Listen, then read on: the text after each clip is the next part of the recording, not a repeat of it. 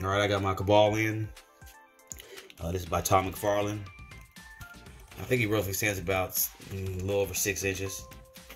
Yeah, he looks pretty good. It's being storm collectibles are more detailed. His range of motion is pretty good. Goes all the way around. High wise, that's about as high as it goes. Same with the other arm. Not much difference. Goes up pretty high. Alright. Leg motion.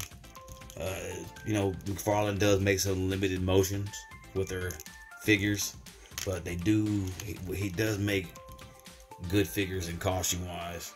I mean, his costume is pretty well, but he's really limited in his movements. As you can see, not a lot of movement in his legs. I mean, his joints are about that. That's about it there. His arm goes about that high, bent. Bend it out. It's about as much as it goes. Head doesn't tilt up much. Don't even tilt up. Yeah, that's McFarlane for you.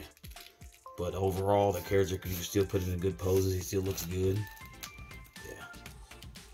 Oh yeah. Just do like how he stands in the game. Pretty much like this. Yeah. He got a little tilt of the head down there. Yeah, I like that.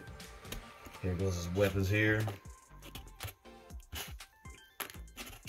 I don't even know what these things are called, but I know they're awesome when he uses them in any moves. So it looks like these you can heat these up so they can fit me in the hands real good. Because just trying to put them on, it's not working well. Not at all. Yeah, so as you can see, he looks real good, especially with his weapons.